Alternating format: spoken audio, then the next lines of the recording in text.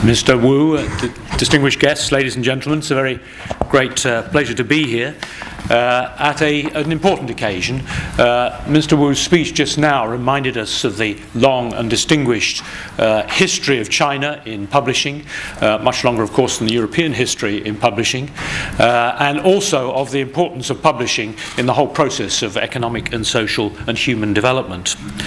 What I want to do is spend a few minutes reflecting on the enormous change that has swept through China and has in particular created enormous opportunities for the English language as much as anything, and certainly publications and cooperation between the two countries. About 3 years ago, the British Council published a piece of research which caused quite a stir, because it suggested that in a short period of time the number of English speakers in China would outstrip those in India. Well, the debate has moved on since then. Now the issue is whether China will soon have the highest number of English speakers in the whole world, a point that was made by the former US ambassador last year, John Huntsman. Whatever the exact figures, and I gather that the academic community now estimates that there are at least 300 million people in China learning English, the message is clear to us all, and that is that there is huge potential for collaboration and communication, and indeed, of course, a huge necessity for collaboration and communication in this all-important sphere.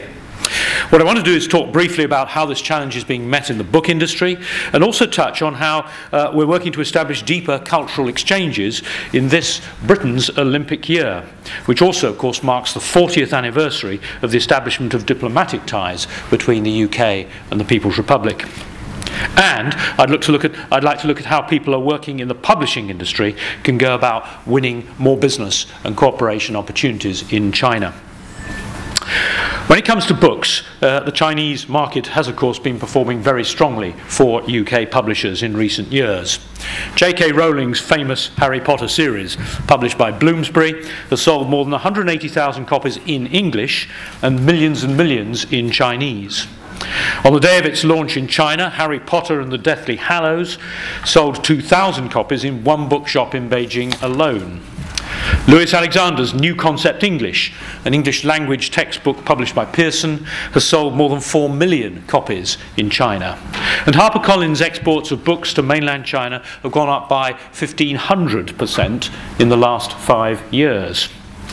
Overall, UK book sales to China have risen at an average of over 15% over the last 3 years, more than 3 times the international average of 4.5%. And these statistics just represent the tip of an iceberg. Most of the trading, of course, is through rights licensing, where the figures are rather more difficult to track. Many UK bestsellers become bestsellers in China in their translated editions published by Chinese publishers. Content licensing will become ever more important as digital publishing becomes a greater and greater part of the mix. And a particular opportunity, obviously, lies in education.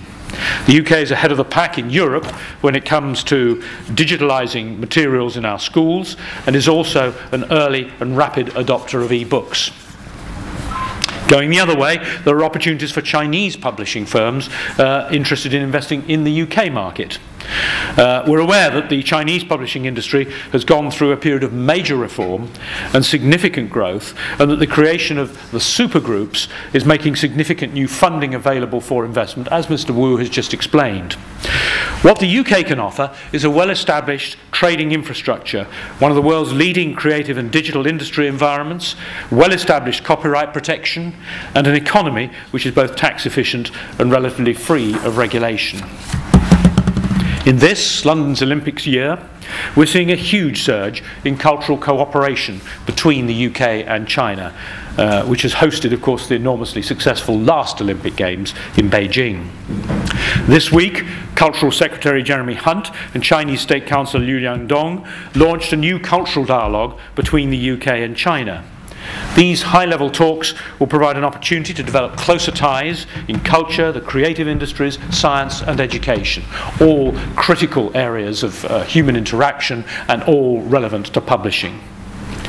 Next week, I'll be at number 10 Downing Street for a reception to launch UK Now, which will be the largest festival of British arts and creative industries ever held in China. And it follows on from a festival called China Now in 2008 in London, or in Britain I should say, which was the same thing in reverse.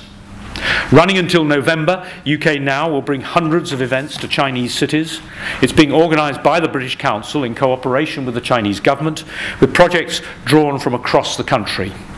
There will be exhibitions throughout China from the British Museum and the Victoria and Albert. Other exhibitions from well-known figures such as architect Richard Rogers and the Turner Prize-winning sculptor Tony Cragg. A selection of critics' favourites from the Edinburgh Festival, tours by the English National Ballet and performances by the Royal Philharmonic Orchestra and young British bands. And what I'm particularly pleased about is that this is not just going to the major centres. This isn't just Beijing and Shanghai. It's taking 17 cities in China in all, covering a whole range of cities, including some smaller ones, although small is always a relative term in China when you think that Tianjin is a city with a population of 11 million, making it the same size as Belgium and rather bigger than Sweden, Austria, Hungary or Ireland. As all this activity is going on in China, the UK will be celebrating its Cultural Olympiad with events around the country, a number of which will be looking at our historical and cultural ties with China. And during the Olympics themselves, UK Trade and Investment, that's the government trade and investment promotion body, will be hosting the British Business Embassy at Lancaster House here in London, which will feature both China and the UK's creative industries, with some world-famous writers lined up amongst those who will be speaking at the various events.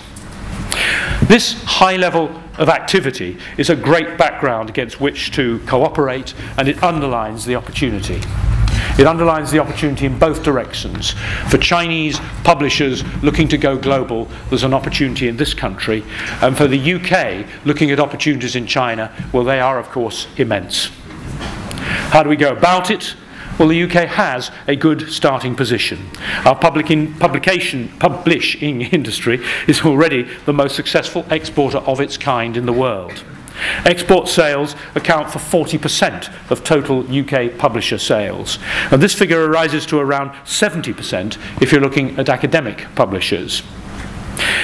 If a publisher is not already exporting, then of course getting started can indeed seem rather daunting. Where do you start? How do you go about it? And certainly, let's face it, starting with China can seem more daunting than going across the channel. But there's help at hand.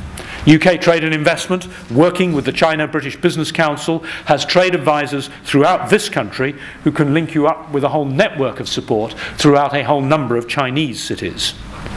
UKTI is also working with the Publishers Association, offering assistance to firms that want to attend the Beijing International Book Fair at the end of the summer. We have the ability to research the market, find the people you need to speak to, and can help with strategies to deal with issues such as copyright and intellectual property protection. Finally, there's a new development in that UK Export Finance, the formerly known ECGD, can now offer insurance against the risk of non-payment on overseas contracts and can help with working capital to finance large orders. All of this has been put in place to help the process of engagement, to help the process of developing this important, strategically significant cooperation between Chinese publishing and British publishing. I spoke earlier about the potential for collaboration and communication, and I hope that you'll recognise that this is shameless plagiarism from the poster that advertised this event. Some of the other slogans you'll have seen talk about vitality, inspiration, creativity and innovation. All of these characterise the opportunity that exists. British firms are already doing well in China, but there's plenty of potential for the cooperation to go much further. And speaking personally, as somebody who's spent a lot of time in China, has lived for a long time in Hong Kong, I look forward to seeing many more Chinese authors published here in the future. I'm very much looking forward to looking around the fair, and I wish you all here this morning a very successful event. Thank you for listening.